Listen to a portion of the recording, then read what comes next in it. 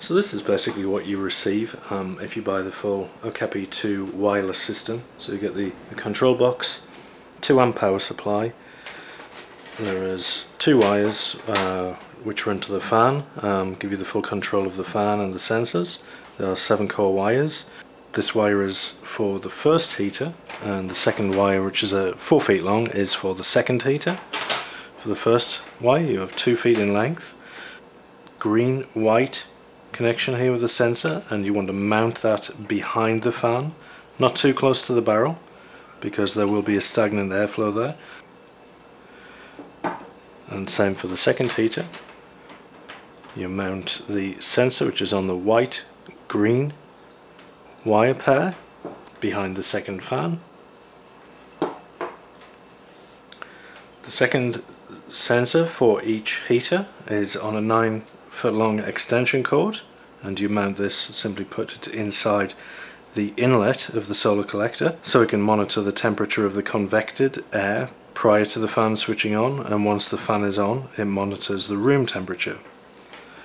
And it's the same for the second collector sensor wire, so that's a 9-foot long extension. Put this into the inlet at the top and it monitors the temperature of the convected air as the collector is warming up, and once the temperature is sufficiently warmed the fans will switch on and that becomes a room temperature sensor. If you wanted to test the Okapi out of the box, you can do that quite simply with a smartphone. Smartphone's obviously not included in the package.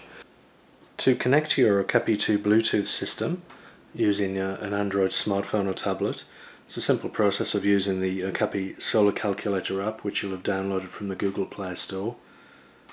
In the smartphone you go to Settings, Bluetooth, Scan, look for ABBTM, which is the Okapi system.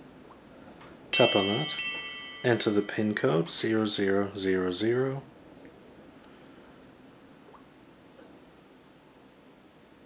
That's now paired. So you open up the Okapi Solar Calculator app, go to Connect, look for the ABBTM module, tap Connect, and now you can see the data from the Okapi system. So we have heater 1 and heater 2, inlet temperature, outlet temperature, and the ambient temperature. And we can test the units. We just hold the outlet temperature sensor between your thumb and finger. The unit's very sensitive, so it's detected a temperature rise between the inlet and the outlet and switched the fan on at a low speed immediately, and you should be able to see that on the app.